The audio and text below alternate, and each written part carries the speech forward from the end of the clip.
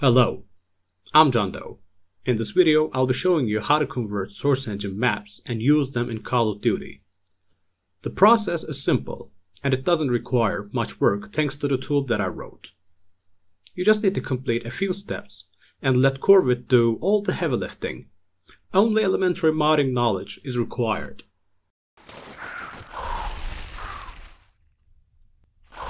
To use Corvid to convert a source map, you need to have the following: a game built on Source Engine. It can be any game as long as it fulfills this requirement, like Counter-Strike Global Offensive, Left 4 Dead 2, or Black Mesa. We also need to use BSPSource to decompile maps, and optionally GCFScape, just in case the maps are stored in VPK files. You can find Corvid on the project's GitHub page and download the latest version from the releases section. The link to Corvid and all the other tools are in the video's description. After you have all the tools you need, you can start by decompiling the map you want to convert. Go to the directory where the game is installed and find the directory where the maps are stored. It depends on the game, but usually you can find the maps in the folder named after the shortened version of the game's name. For example, you can find the maps of Counter-Strike Global Offensive in the folder called CSGO.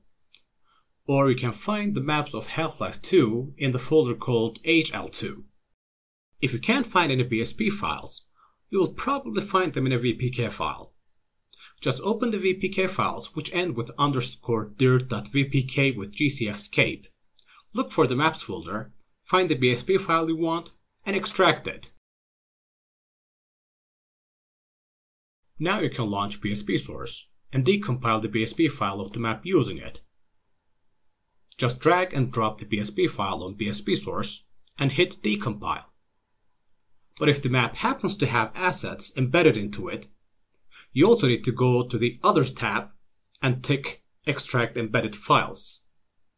For demonstration purposes, I'll be converting Mirage from CSGO. This is one of my favorite maps from that game, and I've had many good memories in it. But the tool should work with any map.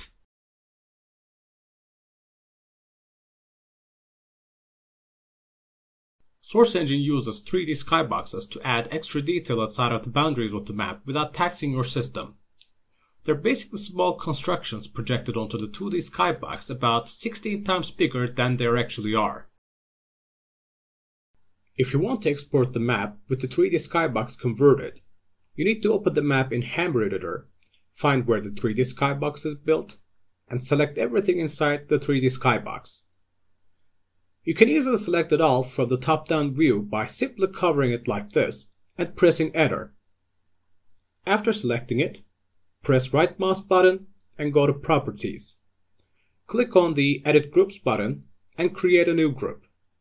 It is important that you name it 3D Skybox without any spaces, as Corvid will look for that name specifically to determine which objects are included in the 3D Skybox. After creating that viz group, just tick the box next to its name in the list and then click Apply. To make sure you have created a new viz group and included the 3D skybox in it, you can hide and unhide the 3D skybox viz group.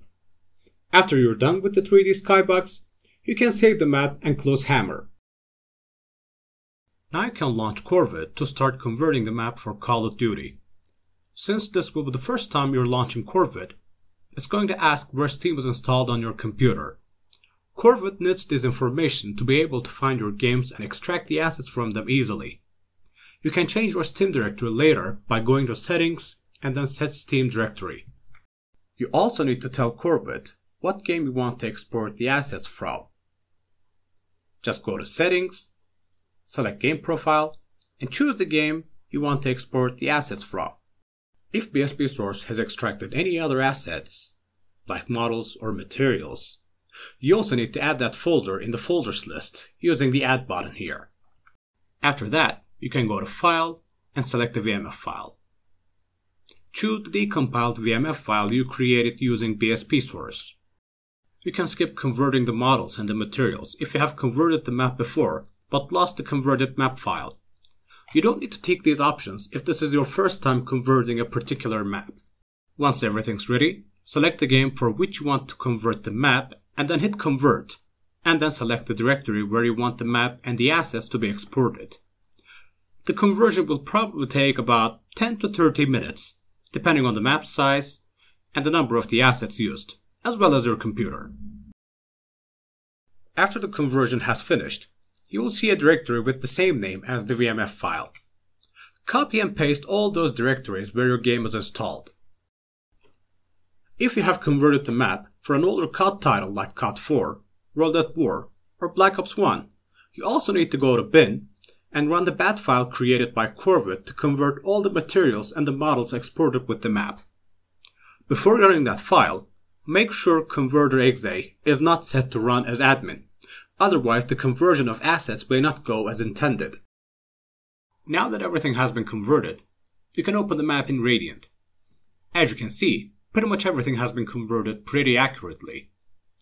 If you want to use the global illumination settings and the skybox texture of the map converted by Corvid in Black Ops 3, use the SSI called mapname_SSI.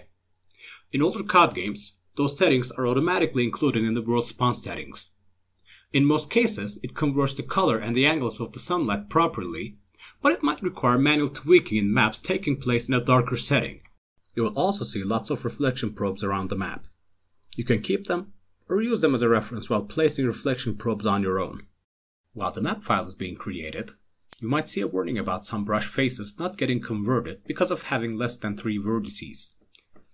This is rarely an issue, as those brush faces are very small ones that the players cannot see, but sometimes a few normal-sized brush faces might not get converted at all. Hopefully, I'll have fixed that issue by the time the beta testing phase is over. Decals and overlays are also not converted. I'm planning to add support for them, but they are more complicated than brush geometry, so it might take a long while to implement that feature. For now, these are all the bugs and issues that I'm aware of. If you encounter any other bugs or issues, you can report them on Corvid's GitHub page. You can also have a look at its source code, and even contribute to it.